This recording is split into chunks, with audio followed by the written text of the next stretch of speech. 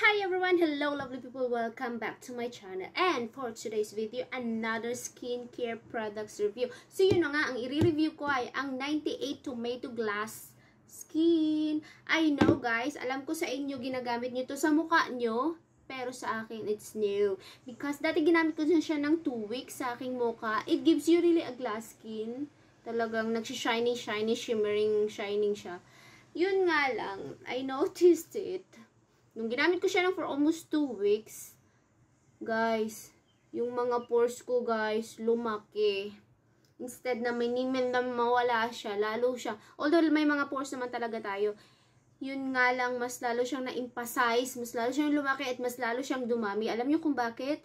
Bakit? Ang arte naman. Alam niyo kung bakit? Kasi, nakakapa-oily ng skin talaga siya sobra. Kaya kung yung skin nyo ay oily, it's no for you. This one. Pero kung yung skin nyo naman dry, okay siya. Depende na rin yun sa types of your skin. My skin is dry. Maganda siya. Talagang it gives me a moisturize on my skin. But ang bilis niyang mag-oily. Yun lang hindi kagandahan sa kanya.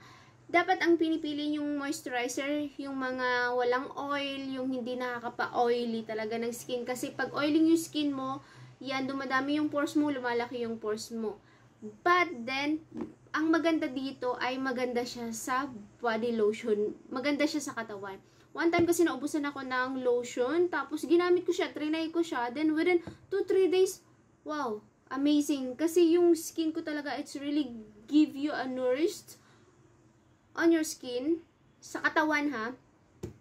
Tapos napansin ko medyo nagbanat siya, bumanat yung skin ko at ang bilis niya pumuti.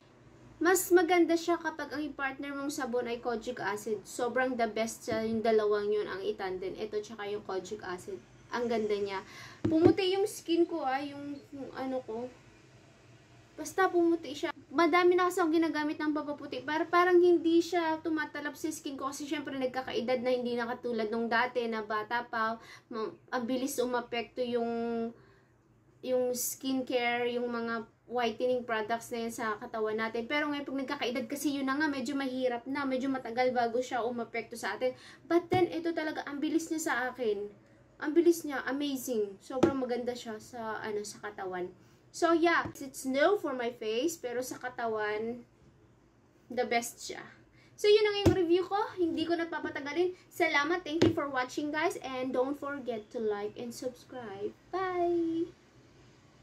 I'm an icon, man. I'm a girl about a 10. I should fuck her in the Benz.